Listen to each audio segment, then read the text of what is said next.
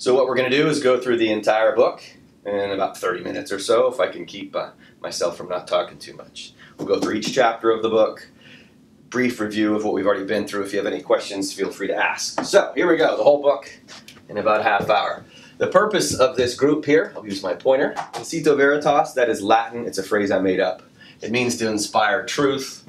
We are here in this group, but also in the world to learn what truth is. That's the point. The most important feature of this, and part of it, a huge part of the book, is this idea called the hard problem of consciousness.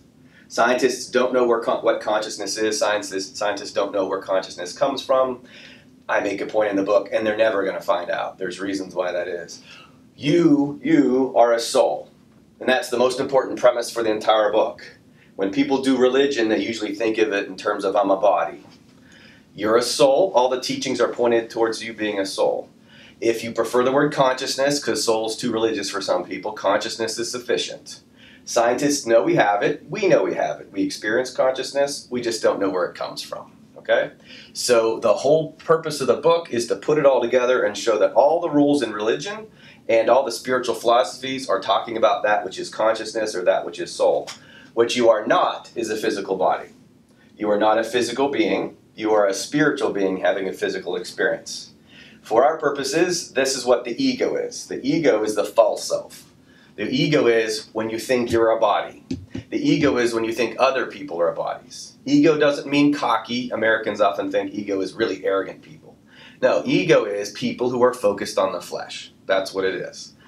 Spiritual people are focused on the development of the soul. Ego is focused on the development of the flesh. That's an important distinction, and you'll see it's all the way throughout this group. So we're here to inspire truth. Truth, according to the Tao, is found inside of you. The pathway is inside of you. All teachings, all wisdom is inside of you. I believe this is coded in your DNA. We'll get to that later. Chapter 2, Organized Chaos. This is something that is a scientific theory. By the way, the first 10 or 11 chapters are all physical-oriented. They're science-oriented to back up the spiritual stuff, which we're going to be going through later. Organized chaos. It's something called chaos theory. Scientists have known about this for about 50 years. Within chaos theory, there's something called the butterfly effect. Now, weathermen first figured out the butterfly effect by testing a bunch of data inside a computer. And what they were able to determine is that if a butterfly flaps its wings, it can affect the weather system. A tornado can be caused on the other side of the world, according to the butterfly effect, if a butterfly just flaps its wings. Now, that's really hard to believe, but it's been shown again and again to be possibly true. So why is that important? The world is inherently unpredictable. This is what chaos theory is. It's inherently unpredictable. It's extremely difficult to predict how things are going to go. That probably should feel like your life a little bit. Some chaos, and it's pretty hard to predict. When things are going well, all of a sudden something changes. And now all of a sudden there's chaos, okay? Well, here's the cool thing about chaos theory. When scientists graph this, when they graph data within chaos theory, they end up finding a pattern.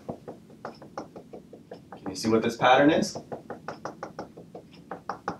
To me, it looks like infinity, but it also happens to look like a butterfly.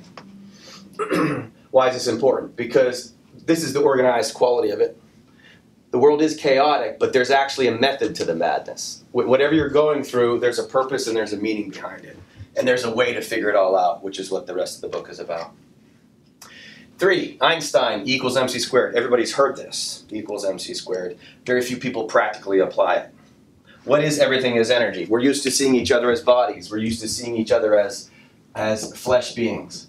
What we really are, though, is trillions and trillions and trillions of atoms. And if I could break your body down into its constituent parts, you're not one thing. Your body's made up of trillions and trillions of things. That table is made up of trillions of things, and that couch and the pillow and everything in this room. It seems so fleshy, but it's not. It's actually all energy. Because each one of these atoms is actually a smaller particle and electrons revolving around it packed together, sort of like a snowball. And if you dig into this atom, this is where you find the quantum particles, smaller and smaller quantum particles, smaller and smaller pieces of the atom.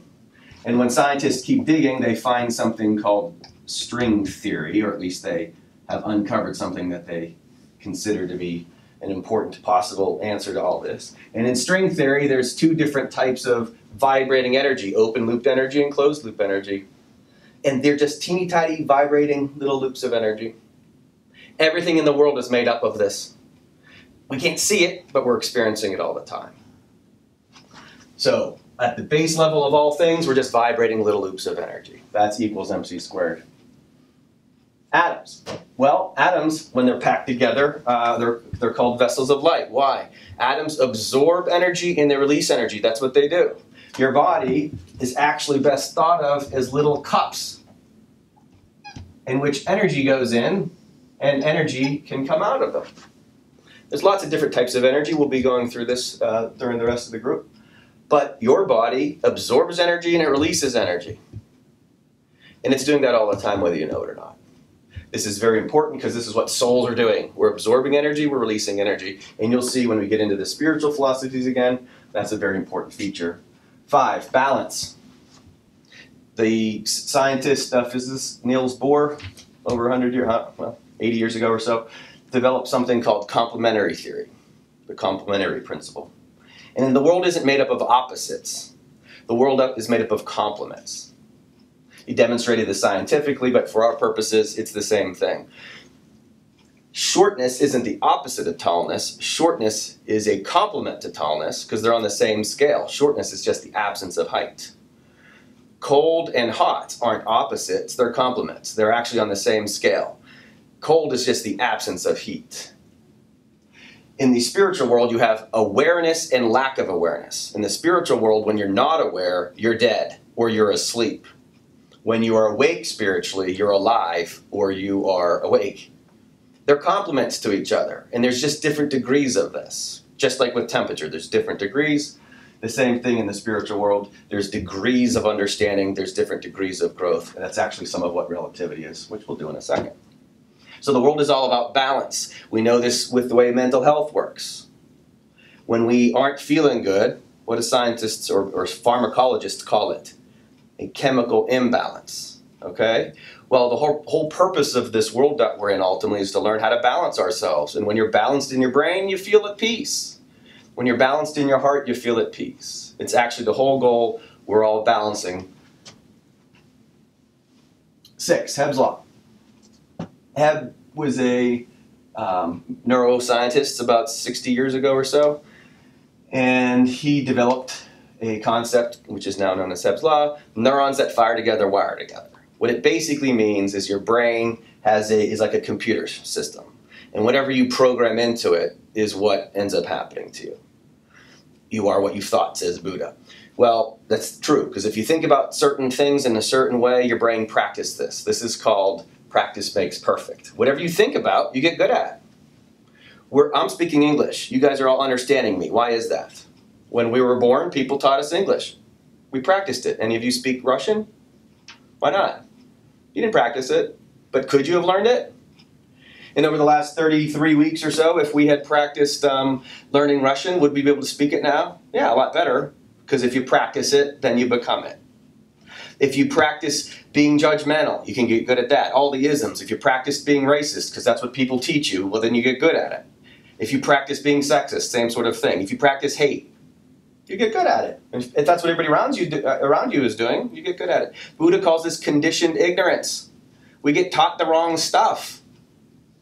If you practice math and you study math, you'll get better at it. Well, what if you want to come to know truth in Cito Veritas? Well, if you practice it, you'll get good at it. Jesus, seek and you will find. That's not confusing. He doesn't equivocate. Seek and you may find. No, seek and you will find. Because if it's important to you to find truth, you'll find truth. And if you practice it in your head, you get good at it. Things like forgiveness. If you practice forgiveness, you get good at it. Not on day 1 or day 2. You got to stick with it. Exercise. If you work out a lot, you'll get fitter. This is just logical. Well, it happens that way in the brain. If you would like to come to know truth, seek it. You'll find it. You'll get better at it.